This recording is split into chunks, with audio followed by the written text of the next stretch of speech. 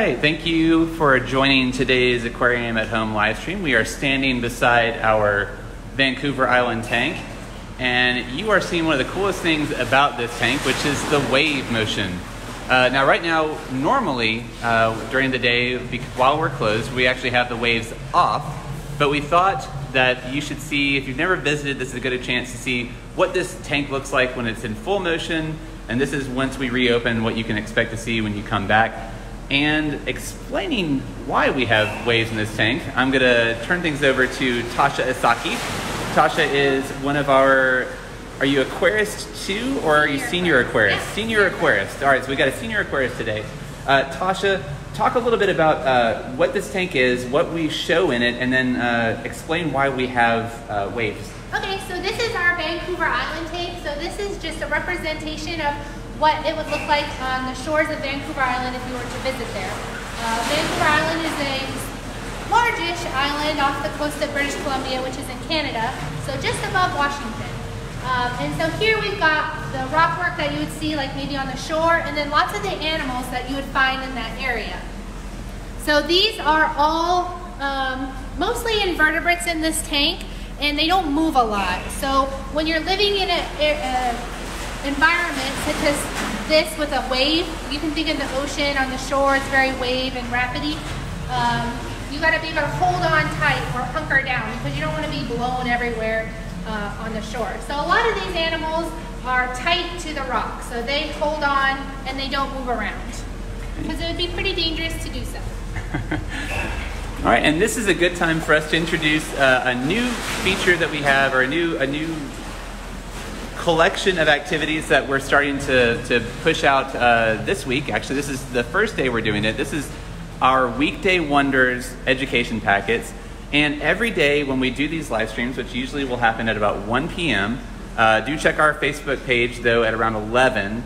Usually you'll know whether we're going to have one at 1 p.m. or if the time has changed. If you check in the morning, we'll try and let you know when it's going to be and what we're going to talk about. But as part of these live streams, we're going to start introducing a question a day. And what that question is designed to do is to talk or spark discussions. For those of you who are watching at home, many of you are probably parents of young children. This might be substituting for a science hour. And we want to give you an opportunity to have a more in-depth discussion about maybe general science notions, science principles, but in the context of what you're seeing on the live stream. And today's question that Tasha is going to help us answer is, where do animals live in the ocean? And that's a big question. It's kind of hard to answer, so answer it however you like, Tasha, but okay. Where do animals live in the ocean? All right, so basically, they live everywhere in the ocean. So they live way deep down in the bottom of the ocean, you know, miles and miles deep, and they live very on the surface of the ocean even. So everywhere in between you can find animals in every habitat in the ocean. And so basically you can split it into certain categories. There are animals who live on the bottom, so things that live on sand or things that don't actively swim around, maybe like a crab. Those are called benthic. And then you've got other animals that live in the water column. Speaking of, here's a crab. Fish. Oh yeah, there we go, our Dungeness crab. And then you've got fish that live in the water column, so they're up swimming around. And so basically as you go down, you're changing your zone based on how much light is penetrating. So at the top, you've got lots of light. That's where you get your coral, things that depend on lots of light. As you go deeper, you lose some of that light. You still have some things that can live there, like coral. You know, some species can live with minimal light. And then you go deeper where there's no light at all. And then you get your specialized animals that make their own light, basically, to find prey or to attract a mate, things like that. So basically, the ocean is split into layers depending on how much light is there. And then each layer is split into whether animals live on the bottom or in the water column. Great. All right, well that is your answer for today's Weekday Wonders question. Again, this is a new series of activities that we're rolling out to spark lively scientific discussions based on what you're seeing in the live streams. There will also be additional activities that will be released on a weekly basis that are tied to a general topic that you can view by going to the Aquarium's website, which is tnaqua.org, and looking at our Aquarium at Home section. All of this content, including also links to our live cam, some coloring pages, activity sheets, things to help you kind of stave off boredom and spark some intelligent discussion and broaden your horizons a little bit, even if you have to stay inside. If you go to our Aquarium at Home subsection of tnaqua.org, that would be where you can find it. But many of you are joining and watching right now, and we want to know what your questions are. But before you start asking those, or you can go ahead and, I guess you can go ahead and start asking them, but Tasha, what are we going to be doing today? Because we're at this tank, but what are we going to be doing? Yes, so we're going to do something very exciting that we usually only do once a week, which is today. We are going to be feeding our larger anemones that are in this tank. So you may look in here and like, oh, look at all the plants, but actually there are no living plants in here. They're all animals. So everything that has a color is an animal. So all those red and green, spiky kind of looking animals are actually animals. So they have a very slow metabolism because they live in very cold water, so they don't need to eat every day like you and I do. We have to eat, generally 3 meals a day, or else we'll get really hungry. They generally eat, every once in a while. A fish will swim by, they'll catch it, they'll be happy for a little while. So we're gonna get in today and we're gonna feed these guys. And I have a little example of what we're gonna be feeding them. We've got some clam. It's actually shipped to us as clam's tongue, because it looks like a tongue. And then we've got our shrimp. Everybody knows that. They're pretty familiar with that. And our squid. Everybody knows that usually. And then we've got 2 of our fish here. This is a smelt and this is a capelin. Our penguins eat a lot of these too. And then over here, this yellow stuff, it's kind of hard to see, but there's lots of little tiny balls. Those are capelin eggs. So we pulled those out of some of the capelin. And then these guys here that look like shrimp, they are called krill. And that is everything. So we're going to have caviar then? Yes, you're having caviar. A very fancy lunch. Actually, you can eat this. You can eat this in a restaurant. We should point out that all the food that we serve our animals, that we feed our animals, is actually restaurant quality. So it's shipped to us. It's the same food that you would eat at a restaurant. Yep. And then basically what we do is we take all those foods and we chop it up into different sizes depending on who we're trying to feed. So we've got some smaller cut here for our fish that we're going to feed. And then all the larger cut mixes for the anemones. You might be able to see it, but there's little particles on these larger pieces. As I go through and feed, those will fall off, and then the urchins and the stars can go through and dig through the gravel to get those little pieces. Great. All right, let me catch up on some of these shout outs we're getting. Thank you all for joining us, first of all, and for shouting out and letting us know where you're watching from. And if you have any questions, I'm seeing some of those come in as well. We've got some people from, looks like Alabama, wow, Washington State. We've got some people who work at the aquarium. Thank you for joining us, those of you who are working from home. My mother is watching, apparently. We do have a question. So Melody Cook would like to know on behalf of her 15-year-old son, do you have any sea pigs in this exhibit? We do not have any sea pigs in here. Nope. What is a sea pig? I'm not actually sure what a sea pig is. All right. Well, I know there are swimming pigs down in the Bahamas. I'm not sure if that's what we're talking about, but... Yeah, this is really cold water. So all these animals are generally found from Alaska down into maybe the upper Washington area, and then some are found down into Mexico, but generally they're all really cold water animals, so they're specialized for those areas. Yeah, I mean, you have to figure that, again, this habitat is representing the waters off of the west coast of Canada, so it's pretty cold water. Yeah, it's 53 degrees, so it'll be a little chilly for me. Yeah, say hints to the waders that Tasha is sporting at the moment. That water is not water you would want to get in without having some sort of protection.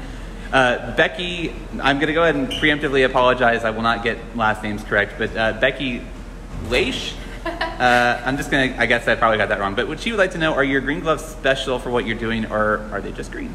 These are, no, they're not specialized, but they are kind of special in that they're recyclable. So they use these to make gym floors and, I don't know what else. I know gym floors for sure, though.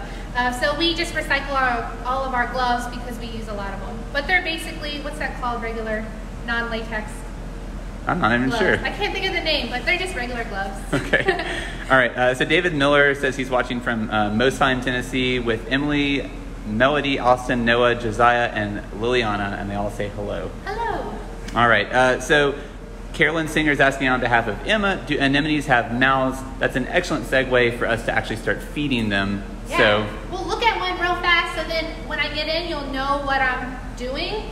So basically, all the anemones follow the same pattern. If you think of them like a non-mobile jellyfish, they've got those tentacles around the sides, so they have stinging cells like a jellyfish.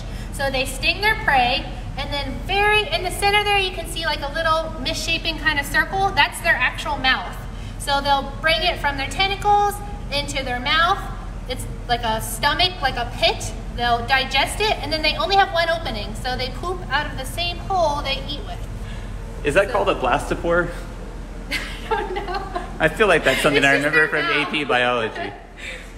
All right, so as Tasha gets ready to do that, I'll say hello to some of these people who are shouting out from, looks like hello from Florida. Scarlett Guyette? Anyway, I love the aquarium too. Thank you for telling us. We love all of our fans, no matter where they're watching from, whether that's Liz Parrott watching from Nash Vegas. Thank you for joining us. Looks like Woodville, Alabama is there from Michelle Duke. Thank you for giving us a shout out from down in Woodville.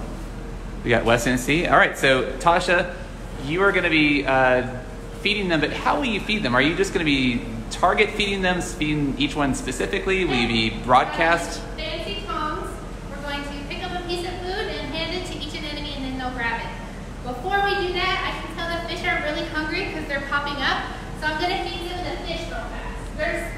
All the animals in here are invertebrates, which means they don't have any bones. But there are actually 5 fish in here, 5 individual fish. So we'll feed them real fast. Here they come over, they're hungry.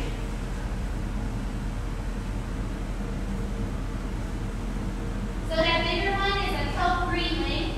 They generally live in the bottom. They'll pop up to eat and then hunker down. And then that other guy, he's kind of red, he's a rockfish. It's almost like we have them trained. They're eating just right in front of the camera. They're actually pretty smart. You can see if you walk up to the exhibits and they know what's about to happen. They also seem very curious to me. Whenever I walk in here, they always come up to the glass and it's like they follow me around. They're like, hey, you got some food?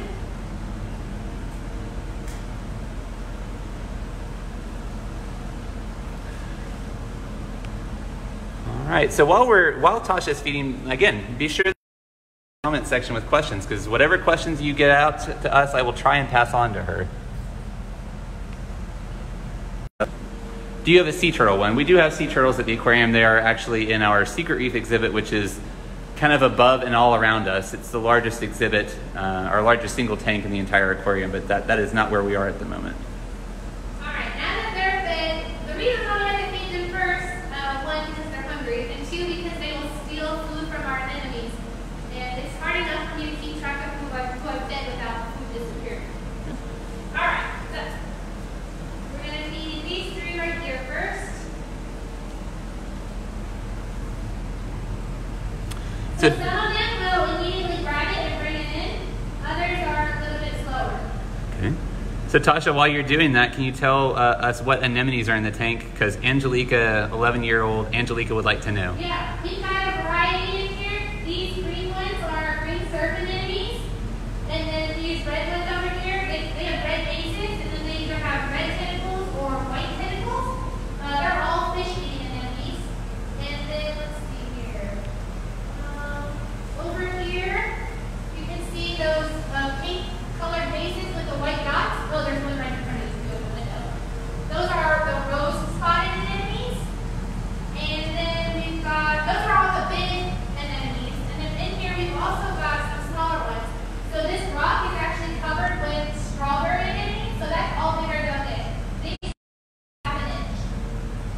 And then up here, these ones look like little babies of the green surf anemones, but they're actually not. They're called aggregating anemones. And that's about as big as they'll get as well. So everything in here is generally full grown. Okay. All right, so someone asked, Taylor Serber would like to know, what exhibit did this tank replace? It looks like it's in the River Journey building. We're actually in the Ocean Journey building. This is right before, if you've ever been to the aquarium, this is right before you enter the undersea cavern and go under the Secret Reef, which we mentioned earlier. That's that large tank. It's 600,000 plus gallons. This actually replaced our Jellies Living Art gallery. That's right, I forget. So this used to be where our West Coast medals were. Yes, okay, so hopefully that gives you some sort of context for what we're seeing and where we are. We'll see what happens with this piece of fish.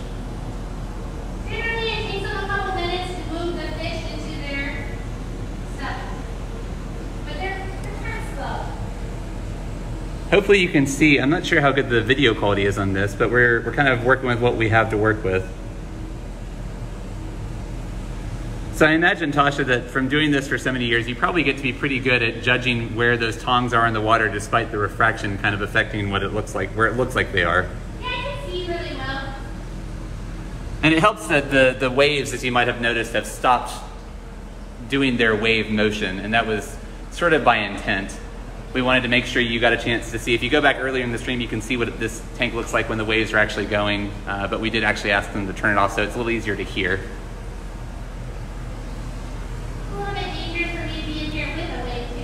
And that too. We want to make sure that Tasha is safe. All right, we're gonna move this way. All right.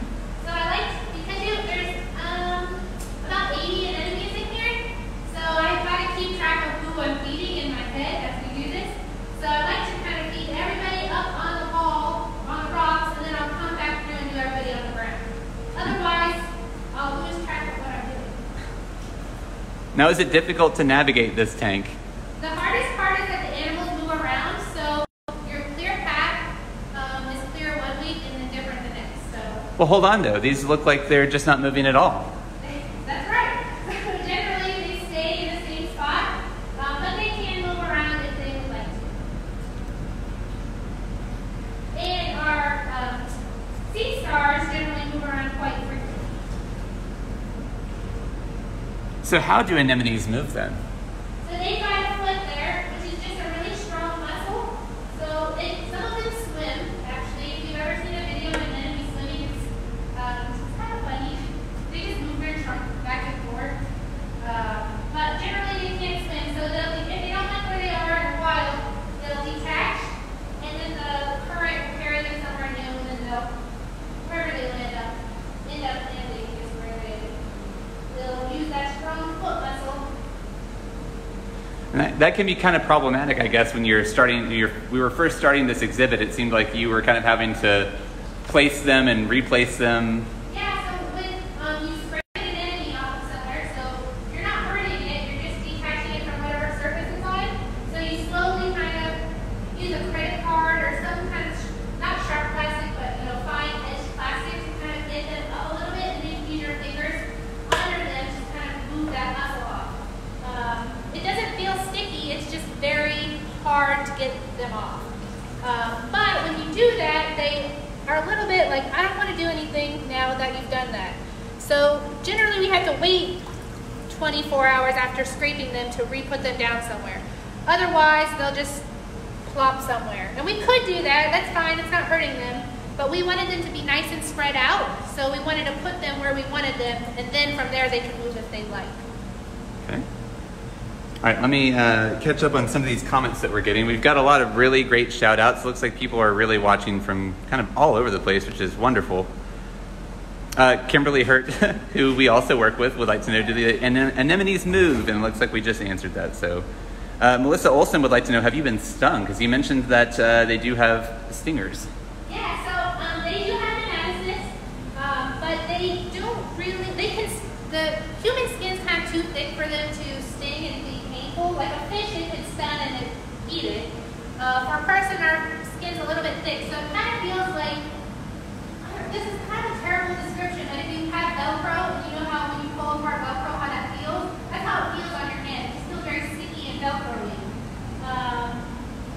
But they don't generally hurt. If you expose yourself a lot, sometimes I'll get a rash from them stinging me, but I can't actively feel them hurting. Now, if you were a fish, the story would be pretty different. Oh yeah, if you're a fish, you're prey now. You're not going anywhere. And that actually kind of leads into a pretty popular or well-known, I guess, example of symbiosis in the ocean. Can you talk a little bit about clownfish and anemones? Yeah. Now, they're not in this exhibit. They're actually behind us. We do have an exhibit dedicated to clownfish, but since we're talking anemones, it seems like a good time to discuss that. Yeah, so generally it's a symbiotic relationship between the clownfish, the anemone fish, and the anemone. So there's specific ones that will host. They don't seem to be hurt when they go into the tentacles of the anemone, and they live there, and then the anemone gives them a home, and they feed the anemone. So it's mutually beneficial for both parties. And actually, we have a little bit of that in this tank. We don't have the fish counterpart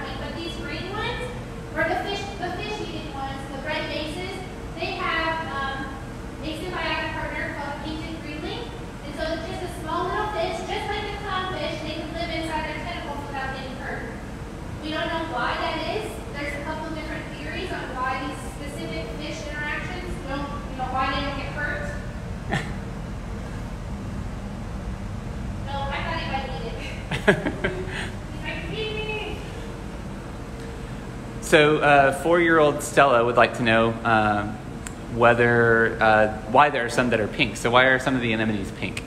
So they have different colors because that's just, like any other fish would have a different coloration pattern.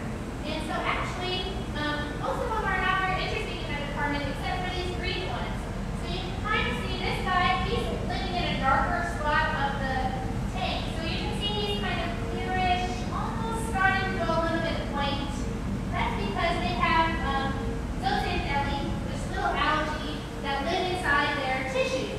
So, like a jellyfish, like upside down jellyfish. So the ones who have lost their zooxanthellae, it's an algae, so it needs light to thrive. So the ones that have lost it are more white or clearish colored, not as vibrant. And the ones with lots of zooxanthellae down there where there's more light have more vibrant green color. It doesn't hurt them to not have that zooxanthellae. It's just extra nutrients they have.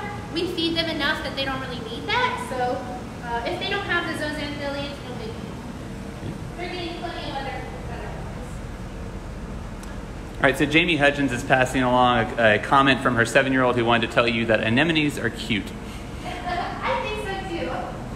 I think they look like an underwater garden, honestly. I think they look like little flowers. Yeah, they're great. They're such interesting animals, and a lot of people, when they walk through, they think they're just plants or decoration, but they're a real animal. So Elisa Reeves would like to know, how do they actually eat? Do they have teeth? They don't have any teeth, so they've got that. So once it goes through their mouth, they've kind of got like a pit. So food sits in there, and they use digestive enzymes just like we do in our stomach. And they'll eat and absorb the nutrients, and then whatever's left, they'll just spit back out. To those of you who are watching and saying that you can't wait to visit the aquarium again, we cannot wait to have you. Believe me, we would very much love to have people visiting us right now, but we want to make sure that everybody is safe and that everything is nice and sanitized and ready for you when you come back. We want to make sure that health is really pretty much our top priority right now. So we can't wait to have you back, but we want to make sure the time is right, and stay tuned to our social channels and our website for more news on, when that eventually happens. We'll make sure that we'll give you an update through either of those channels. Ashley Temple, who's watching from Ohio, says hello from your cousin. My cousin is also watching, so. Amy Polahar would like to know, do they move around or are they in the same place you placed them? We kind of talked about that, but some people are joining the stream later than others, so if you want to go ahead and maybe recap. So they have the ability to move around. Generally, they stay in the same spot, especially because in here, each spot is generally the same because no wave is coming through, so there's lots of flow in most areas of the tank. So generally, they're content, and we're feeding them, so they're happy. So they generally stay put, but they definitely can move around, even if it's not that far. Some of them will travel pretty far, and actually, sometimes groups of them will get together and fight other enemies. Not so much in here because they're not very crowded, but in a while. So they'll kind of be in groups, not actively, like let's all gang up on this other enemy, but generally they're in the same area, so groups of enemies will come together in a line as more enemies grow and fight each other at that, where they intersect. And some enemies will win and some will lose. All right. The stinging cells fight each other. So Jamie Hudgens asks, my 5-year-old wants to know what the anemones eat. Do different kinds like different foods? What, sorry? Do different kinds of anemones like different kinds of food? Generally, all named anemones will eat, crustaceans, fish, whatever they can get. They're not very picky because they're stuck in the spot. So whatever comes by, they're like, yes, this will work. So if they can catch it, they'll generally eat it. Okay. I've seen them eat, sea stars, crabs, lobsters, fish. They're actually very, they don't look like it, but they're very voracious predators. They don't mess around when it comes to eating. So Sarah Vaughn would like to know, did you get the specimens from the Vancouver Aquarium? No, actually all of ours were wild collected for us from Vancouver, ethically and sustainably, and so they live with us now. Sorry about that. Tasha is perfectly positioned to not show you what she's actually feeding. I'm behind this pillar here. I'll come over here. That's okay. So Jeannie Parrish would like to know, how often do you have to feed them? We feed them about once a week. So the water's really cold, it's 53 degrees, so they have really slow metabolisms. So once a week is fine. If we notice they have any problems, which they have been, we'll feed them again, but generally they can probably go every 2 weeks or once a month. Okay. So Amanda Fox is asking on behalf of Kiara, age 7, if the animals in this tank eat anything other than the things you are feeding them right now. So is there any intra-tank predation, I guess is one way to put it. Yes. Some of our fish, we try to have some shiner perch in here, which are like our zebra perch over there. They're just a couple inches. The idea was that with the wave, they would kind of ride the wave and surf on it, which they did, but they also weren't very smart. And so our anemones kind of gobbled them up. So, yes, they will. Unfortunately, like our sharks, we can keep them well fed, and then they generally don't go after other animals in the tank. But in here, even if I fed it 3 times a day, if something gets trapped in their tentacles, they're going to bring it in. So they're going to always, they might not eat it, they might bring it in and spit it out, which is really annoying, but they're going to try to eat everything all the time. So if something comes too close or falls into their tentacles, they're likely going to try to eat it. Cassie Nice is asking on behalf of 5-year-old Dax, why there isn't any coral reef in this water? There's no coral reef in this water? Why is there no coral reef in this water? So generally it's too cold. Coral generally grows in warm tropical areas with lots of sunlight. Because these animals live all the way up until Alaska, there, because they're at the top of the globe, their life cycles are a little bit different. There's just not enough sunlight for that. There's a few species that can grow, but generally it's not the same as a coral reef. It's just not the right conditions. Okay. So Amanda Fox again asks, her son Aiden is wondering if you still have the red clownfish in the saltwater tank near the shark tank. I'm not sure. Yes, the maroon clownfish. Oh, okay, yes. They're in the coral reef tank. In the live coral tank. Live coral tank. That's right, yes. Yeah, we do have those. And then over here, to give you a look at the rest of the gallery, this is actually our clownfish exhibit. This is a dedicated exhibit just for clownfish and anemones. Those are 2 different species of clownfish. Not necessarily the topic of today's discussion for the live stream, but since you asked, we do actually have clownfish in this gallery as well as in the live coral tank, as Tasha was just mentioning. Ariana, oh boy, these last names. Ariana Sclerandis, may have butchered that, probably did, would like to know, do anemones have any predators? So we talked about the fact that they are voracious themselves, but does anything prey on them? There are things that will eat them, like crabs, lobsters. They'll pick up their tentacles. Some of them will only eat the tentacles, some of them will only eat the bases. Generally, there's not a lot there. They're mostly water and tissues, so they're not a very excellent meal, but there are predators that will munch on them. All right, let's see. So David Miller asks on behalf of Austin, how many types of anemones are there? That might be hard. Do you have that information just offhand? I don't know off the top of my head, but there's probably 1,000 to 2,000 at least different species.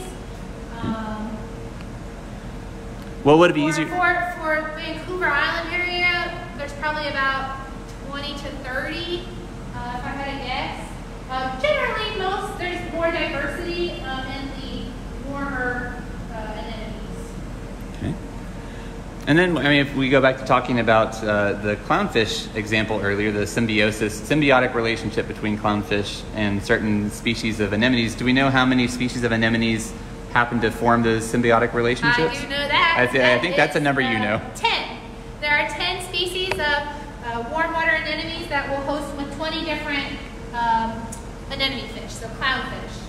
They don't all host with each other. Sometimes an anemone will only accept 1 or 2 species. Generally only 1 at a time. But yeah, I actually know the answer to that one.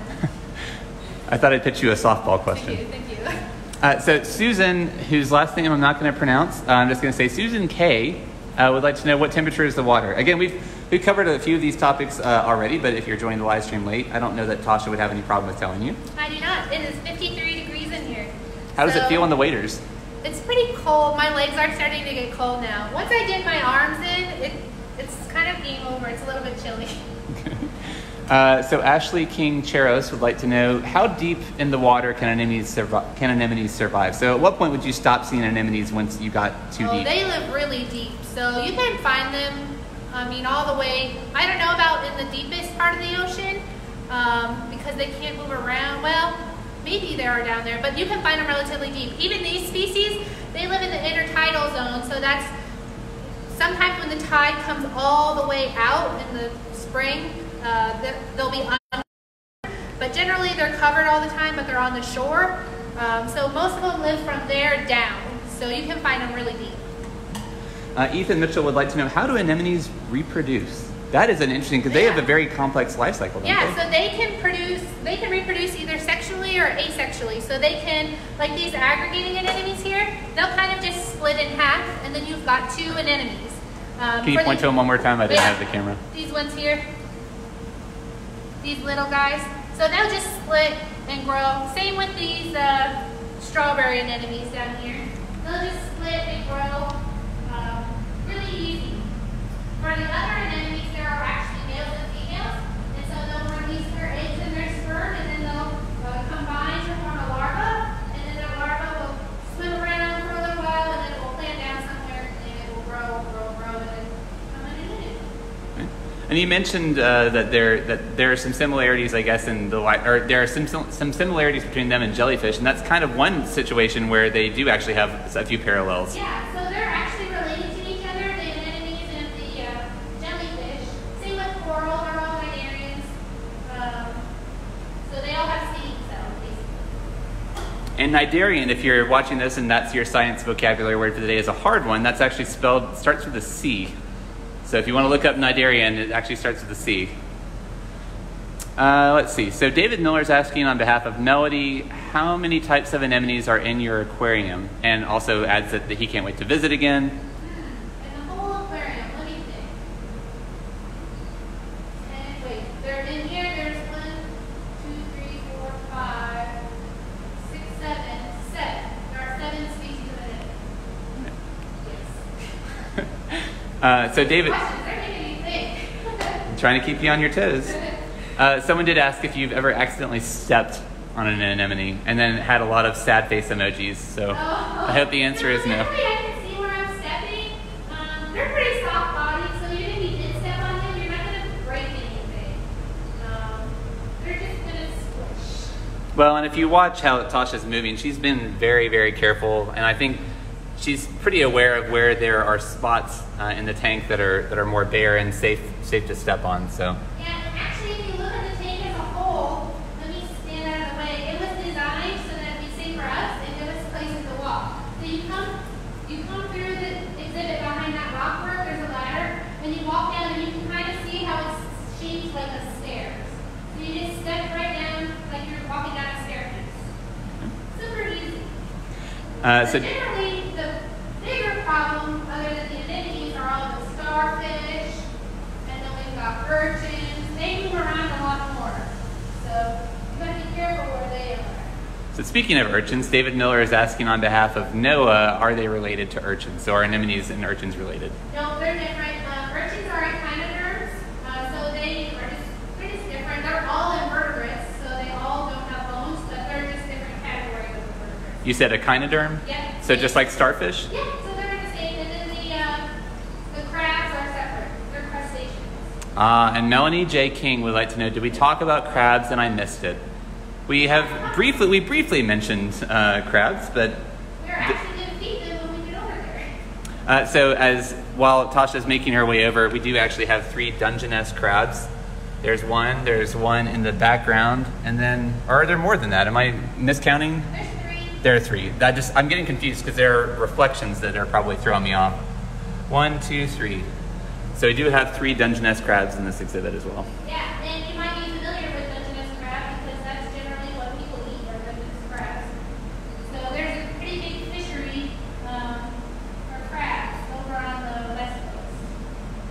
Okay. And then also, another big fishery are for the urchins. So the eggs that are inside of there are tasty, and so there's lots of farming that goes on with the urchins in California and other states on the West Coast. Those urchins are the spiky purple thing in the background. Yes. And there's actually 2 species in here. You may not be able to see the other ones. They like to go under the rocks. Oh, there's a purple one here. Can you see that? Oh, just barely. Actually, you can see it pretty well on camera. They're generally smaller. He's got as little 2 feet, man. I can't pick him up. And then back here on the wall, that's a red one. So generally these ones are much larger than the purple ones. So Jared Scarberry asks, what do the starfish eat? So they eat the same foods, except they are more likely to eat it from in between the rocks, and they also eat bacteria and algae that's on the window and on any other surfaces really. So they're unique because they, their stomach, here, I can pick one up. Here we go. One up, please. So these guys live in the intertidal zone and above that as well. So they're used to being out in the water sometimes. So this isn't hurtful for him. So this is their body plan. So right here is where their stomach is. And these are little rows of 2 feet, so that's how they move around. In that stomach, they'll push it out, and it will be out, just out floating, or not floating around, but just out on the ground. They'll digest all the stuff that they come in contact with, and then bring their stomach back in. So they're interesting. Some might say that's gross. It's also just interesting. It's their approach. Yeah. And so these are called bat stars because of the webbing in between their arms. They look like bats. And you said they're echinoderms. Yeah, and doesn't that mean bumpy skin? I don't know. I think I'm really calling back to my AP biology class. That was about 20 years ago, but I feel like that's what that means. Michelle O'Meara Duke says that looks like a fun job, and I think most of us would probably agree that it's a pretty fun place to work. I enjoy it a lot. Cub Scout Pack 1597 wants to know how cold is the water, and again, Tosh, you've already said it a couple of times, but you said 53 degrees? 53, and it's actually not the coldest that we have. The penguins are 42 or 48? 42 for the penguins, yeah. So it's cold, but not the coldest. Okay. So Ariana sclerandis, again, I may have mispronounced that, but what is the most common anemone color? The what? The most common anemone color. I'm not 100% sure, but if I had to guess, I would say red. Red, okay. There seem to be a lot that are red. And as Tasha pointed out earlier, if it looks like that food is just sitting on the anemone, some anemones just happen to eat slower than others, and over time that food will disappear. It'll be moved into that little mouth in the center. Well, so here, let me show you that it's generally not just sitting on them either. They're actually grabbing it. So I'm going to feed this one and then try to take it away. You'll see it's stuck to it. See that? He's actually grabbed it. So I'll never get that back. So they're actually quite strong. The tentacles are. Yeah.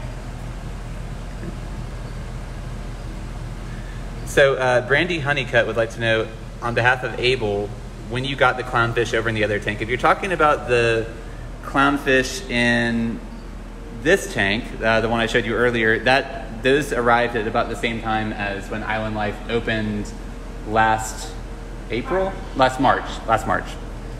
So about a year ago. So Misty Davis says her daughter would like to know what the pink guys on the wall are. Pink guys on the wall. So I'm not sure which wall we're talking about.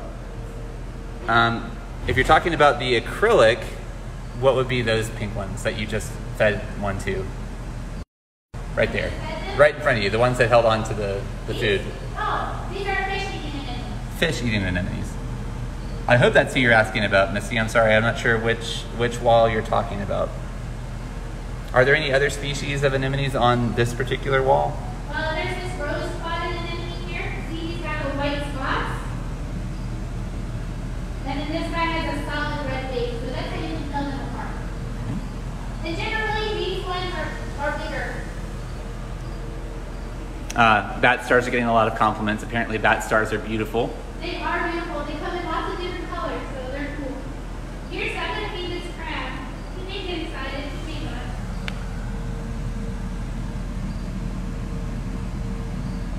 Oh, he looks pretty excited to me. Oops. I missed it. All right, now if you're going to feed the other crabs, I'm going to go inside of our viewing window. So Tasha is going to be unavailable for a second, but this will give you a better view of what the crabs look like as they eat.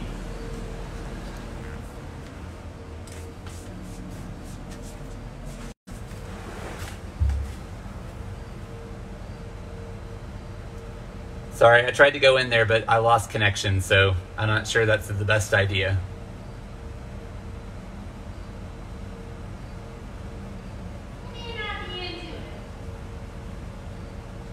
So apparently we got the right species of anemone. Oh, cool. Good. All right, so sorry about that. These crabs are nocturnal, so generally they'll forage at night. So like those two didn't really react. They're like, man, whatever. So they'll eat later. Okay, so 4-year-old Megan would like to know, how many years do starfish live? How many years do starfish live? Well, it varies depending on the species, but they can live quite a while, 10 and 20 years. Okay. And our anemones, they can live, 60 to 80 years. 60 to 80? Yep. Wow. Well, I'm learning something new too. And actually that answers the next question, which was from Sarah Feltz, who asked, how long do anemones live, on behalf of her 13-year-old Jill. Excellent. All right, well, it looks like we've come to the end of our questions on the live stream thus far, at least. If you have any others, please do make sure that you type them in the comments, and I'll pass them on to Tasha while we're still live streaming here. But in the meantime, while there's a bit of a lull, I'll go ahead and point out that, yet again, we do have learning resources available for those of you who are parents at home with small kids. Sheltering in place. School goes on as best we can, and we like to serve as a learning resource for you and for your children. So please go to our website, tnaqua.org, and look under Aquarium at Home. We've got a lot of different resources available for you, like coloring pages and activity sheets. We mentioned our Weekday Wonders series that we have started today. And again, those questions that we're going to have a daily question that comes up in every one of the live streams that we do daily at about 1 p.m. And our expert will address that question. But in addition to that daily question, there are also activities that are being produced by our educators in our education department on a weekly basis. So please make sure you go back and check every week, and there will be new activities for you and your kids to use to stay engaged and broaden your horizons and learn some things and have some fun, and maybe get outside and do some backyard science and not be stuck inside all the time. Marilyn Payne would like to know, how do the tiny strawberry anemones get fed? Yes. So you may have noticed, I don't know if you can see it on the camera or not, but we had some very small cut foods, just little pieces that were mixed in here. So as I was feeding these larger pieces, they're falling off. And then that spreads all over the place. And then once we're done, we'll turn the wave back on, and that will kick up a lot of food, and then they'll catch it with their tentacles. Okay. So they get plenty of food from the water column. And as I do every single day while we're closed, I'll go ahead and point out that the aquarium has set up an emergency operations fund that we are accepting donations for, because people like Tasha are continuing to come in every day and make sure that the animals are taken care of, that they're receiving the same level of care that they always receive, no matter whether we're open for visitors or not. And obviously there is expense associated with that. So if you would like to donate to the ongoing maintenance of the aquarium and ensure that we're able to weather the financial hardship of remaining closed a little bit better, we do have a donation set up on our website at tnaqua.org. There's a donate tab, and if you click on that, that'll take you to a page where you can make a contribution if you feel like that's something you'd like to do. And if you do, obviously we would appreciate it. And if you don't, if all you would like to do is tune into these broadcasts, we are more than happy to help you stay connected and to help you maybe distract yourself a little bit from the situation at hand. It's not an easy situation for any of us, but we're happy to give you some insights, let you look at some beautiful animals and maybe learn a thing or two. And for those of you who have stuck with us this entire time, thank you very, very much. Tasha, thank you for answering all of our questions. We really appreciate it. I think everyone who's watching would probably echo that sentiment. And we will see you guys tomorrow at 1 p.m. I'm not sure what the schedule is, but tune in to our Facebook page at around 11 a.m. and we should have some sort of notice up letting you know where we're going to be and what we're going to talk about. So Tasha, thank you very much. You're welcome. Those of you who have watched, thank you very much. We'll see you next time.